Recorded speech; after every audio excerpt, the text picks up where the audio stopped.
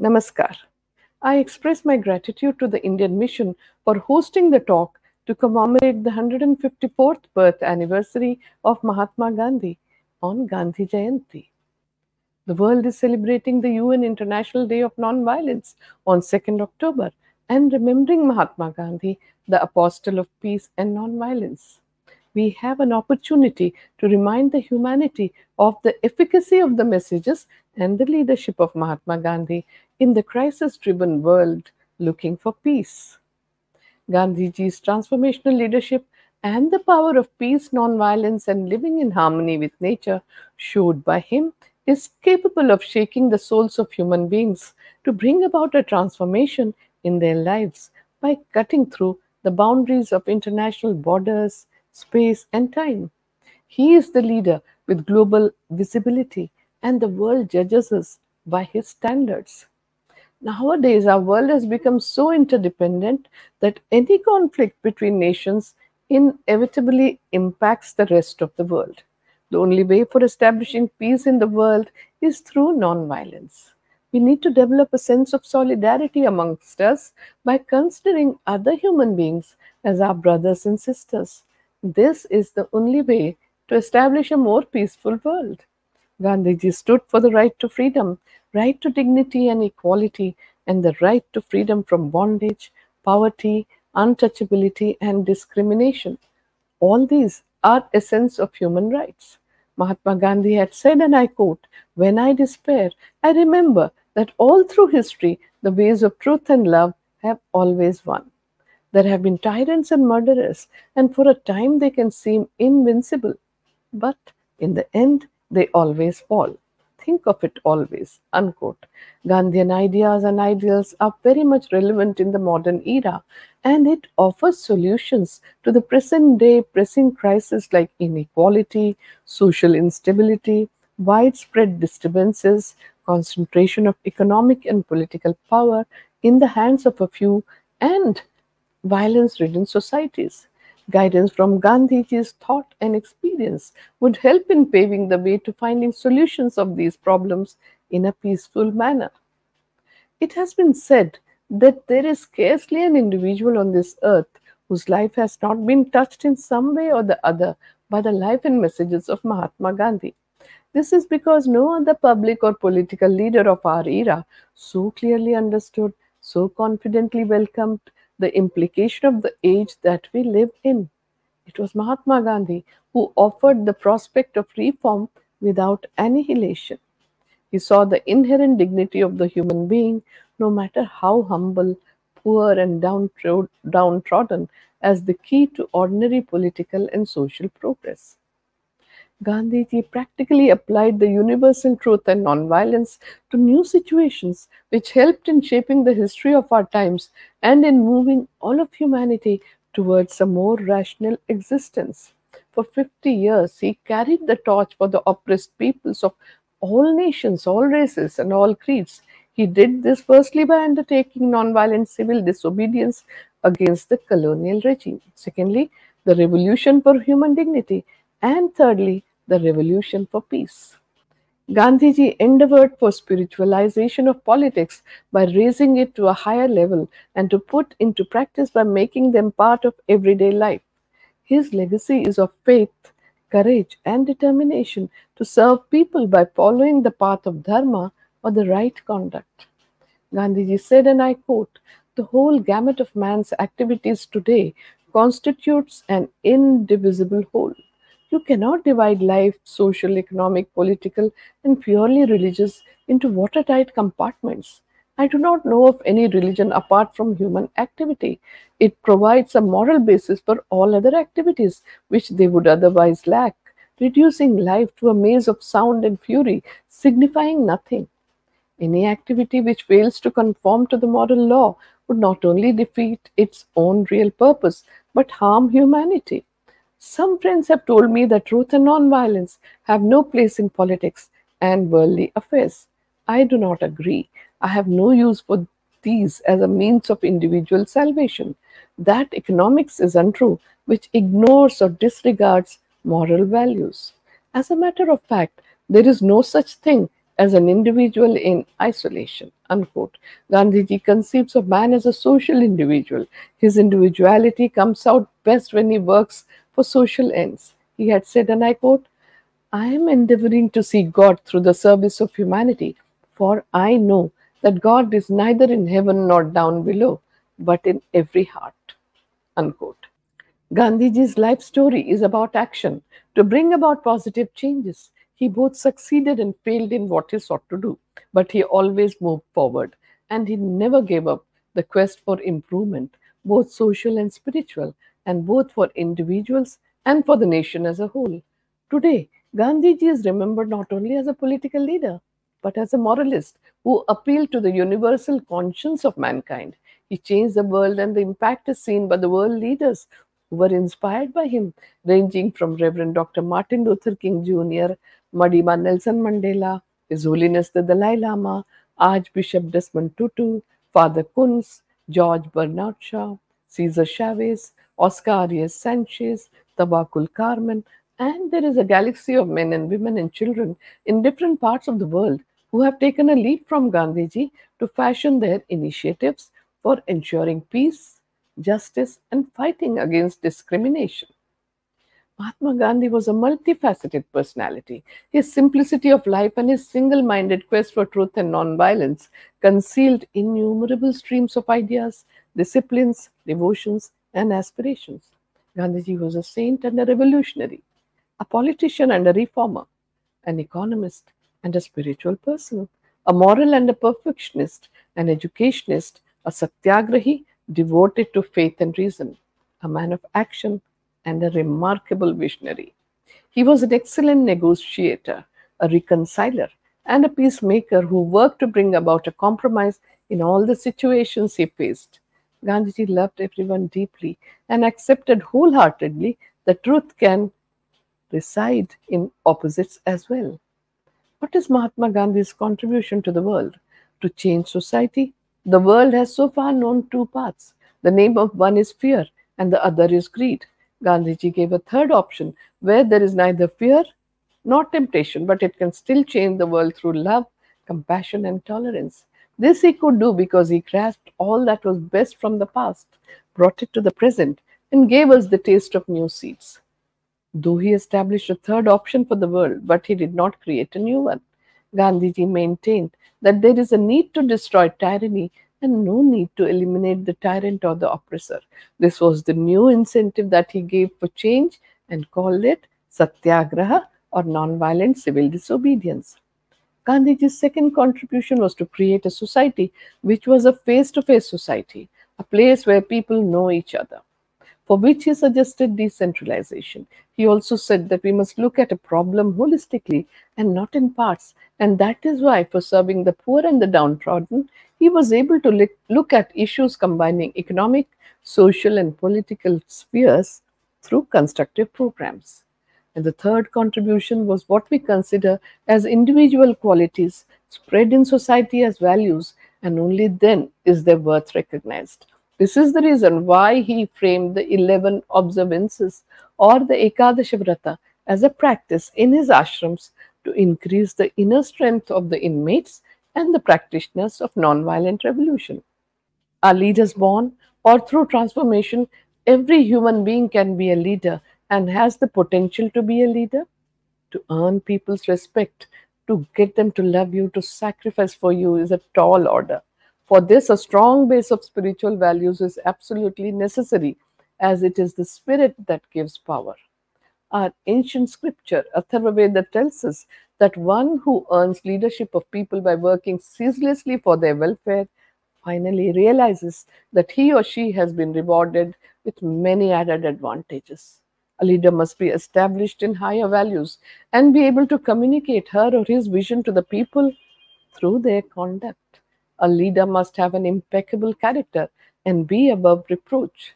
He or she must be dedicated to the welfare of the people and not be driven by self interest. And this is what we see in Gandhiji's moral and ethical leadership, in his goodness and in his love for humanity. These transformations brought in him a new life force, imbued his character with the light uniquely his, and altered his mind character, and the worldview in a manner that was unprecedented, giving unimaginable strength to his associates and co workers. This sadhana, or the endeavor of discipline and dedicated practice of 20 years in South Africa, gave humankind a new philosophy of life in the form of satyagraha.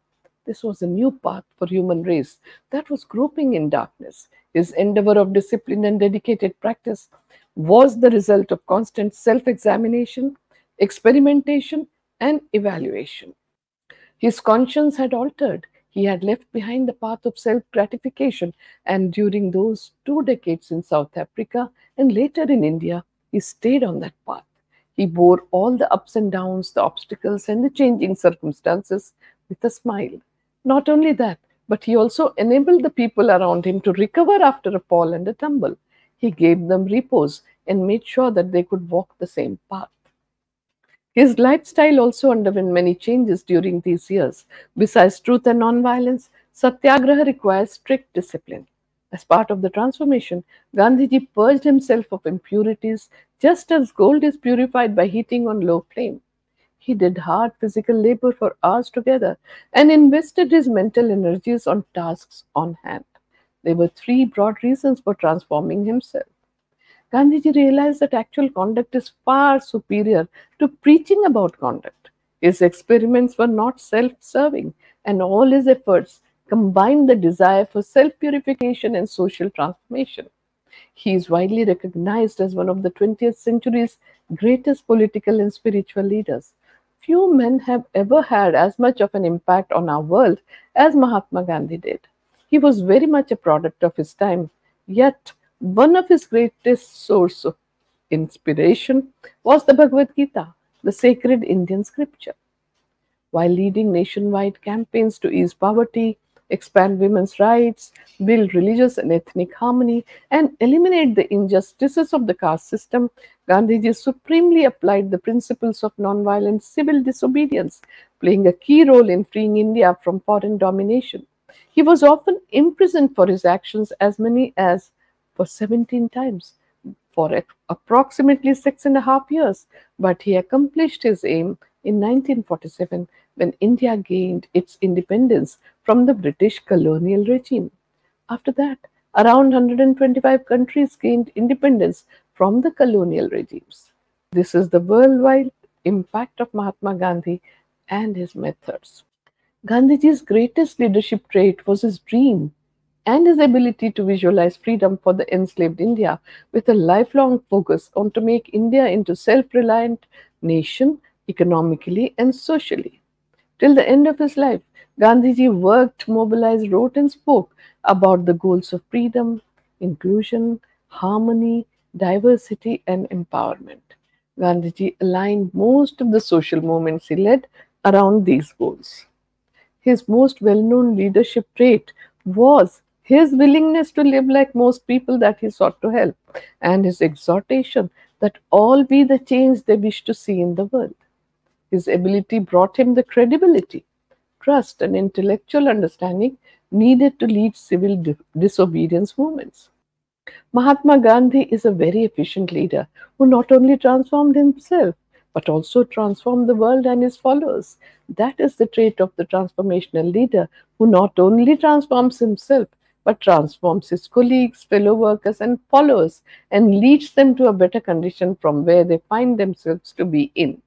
A very strong sense of self respect marked Gandhiji's character from a very early age. He taught that it was not a miracle to be able to transform oneself at all.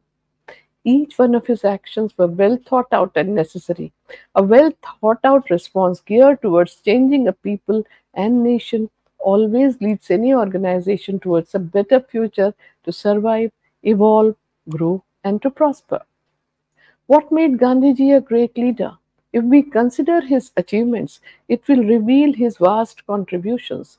Gandhiji inspired and mobilized ordinary people to sacrifice for the nation and led them to a free India. He succeeded in rejuvenating and breathing new life into all the organizations that he was part of. He had organized the most significant mass scale non cooperation movements non violently. He involved women in participating in the nonviolent civil disobedience movement as equal partners.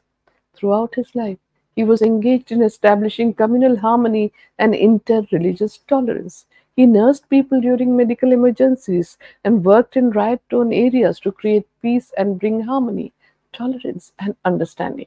He toured the flood-affected and earthquake-devastated areas and helped people to rebuild their lives. He served people selflessly, led a life of voluntary poverty, and took great care of conserving the environment. He was the first environmentalist and a minimalist.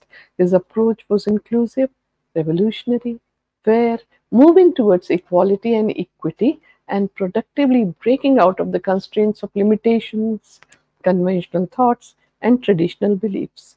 In doing this, he challenged himself continuously while taking his associates and followers along and through his example, setting standards for them to follow. His inclusive approach remained focused with a razor sharp intellect, and his positive outlook helped him to reject everything based on untruth, intolerance, and violence. He was firmly rooted in the Indian tradition and ethos. He was intensely spiritual, a perfectionist, punctual, prompt, efficient, sincere, and a hard-working leader. Above all, Gandhiji remained highly successful and grounded in his ethical leadership. The Indian Nobel laureate, poet Rabindranath Tagore, had said about Gandhiji, and I quote, occasionally there appear in the area of politics maker of history, whose mental height is above the common level of humanity. They wield an instrument of power which is almost physical in its compelling force and often relentless. When Mahatma Gandhi came and opened the path of freedom for India, he had no obvious medium of power in his hands, no overwhelming authority of coercion. The influence which emerged from his personality was ineffable, like music and like beauty. It claimed up on others so greatly because of its revelations of a spontaneous self-giving force. His spiritual inspiration comprehends and yet transcends all varied manifestations of humanity and makes the face of worldliness turn to the light that comes from the eternal source of wisdom. Unquote. The greatness of Mahatma Gandhi lies more in his spirituality, in his insistence on the inspired strength of the soul and its life giving qualities at a time when the devastating force seemed in full force. Mahatma Gandhi had spared no pain in disciplining himself to the utmost possible extent. Experimentation was one of the innermost desires of Gandhiji's life. He experimented with food and dietetics, health and nature cure, clothes and attire, politics and economics, education and reforms, revolution, ethics and spirituality, actually, with almost everything that his life knew as part of life. With relentless logic and faith, he charted new ground in every direction and yet had the depth of mind to separate defeat from triumph, the dishonest from the real, and to integrate all his aims and achievements into the harmony of his personality. Gandhiji's whole life story is about action to bring about definite transformations. He both succeeded and failed in what he sought to do, but he always moved forward and he never gave up the quest for improvement, both social and spiritual, and both for individuals and for the nation as a whole. Today, Gandhiji is remembered not only as a political leader but as a moralist who appealed to the universal conscience of humankind. He changed the world, and the impact is seen by the world leaders who were inspired by him and have taken a leaf from Gandhiji's life and work to fashion their initiatives for ensuring peace, justice, and fighting against discrimination. Renowned scientist Dr. Albert Einstein has written about Mahatma Gandhi, and I quote, Gandhi is unique in political history. He has invented an entirely new and human technique for the liberation struggle of an oppressed people and carried it out with the greatest energy and devotion. A leader of his people, unsupported by any outward authority, a man of wisdom and humility, who devoted his whole life to uplift his people. He confronted the brutality of Europe with the dignity of a simple human being and has always risen superior. We are fortunate and should be grateful that fate has bestowed upon us so luminous a contemporary, a beacon to the generations to come. Unquote. Gandhiji derived tremendous pleasure from the activities he engaged in, whether it was writing, editing his newspapers, or writing books, spinning on the charkha, engaging in manual labor, walking long distance, imprisonments, and so on. He immensely enjoyed what he was doing. Whatever he did, he was wholly present to the task at hand. In fact, the path became the goal. In Mahatma Gandhi's words, and I quote, satisfaction lies in the effort, not in the attainment. Full effort is full victory. Unquote. This is an important quality of the transformational leader. Gandhiji's moral leadership accomplished what they thought to be impossible by many. According to Pyarelal Nair, Gandhiji's private secretary for a long time, what made Mahatma Gandhi almost unique among leaders of men was his capacity to harmonize widely different points of view so that they become contributory to the examination of the common goal. An outstanding instance of this was the way in which he dealt with his colleagues who differed from him. While holding to his own principle, he allowed his colleagues full scope to serve the country according to their light. Because of this, not only the most intimate relations continued between them, but also those who differed from him ultimately came around and worked under his leadership. The central core of Gandhiji's leadership is meant for all humankind and is valid for all time. Gandhiji wanted all men to be free so that they would grow unhampered into full self realization. He wanted to abolish the exploitation of man by man in any form because both exploitation and submission to it are a sin against the law of our being. With resilience and resolve, Mahatma Gandhi carried forward the torch of our great nation's guiding philosophy, which has been the underlying message of the Rig Vedic verses Ekam Sat Vipraha Bahudha Vadanti. Truth is one, but the learned call it by many names. Gandhian humanism and its practical application are the way forward in the crisis driven world to bring about peace. His noble spirit and warm humane kindness have endeared him to all humanitarians throughout the world. I express my thanks to the Indian Mission for hosting today's talk to observe the UN International Day of Nonviolence. My special thanks are to all of you who have joined me today. Namaskar.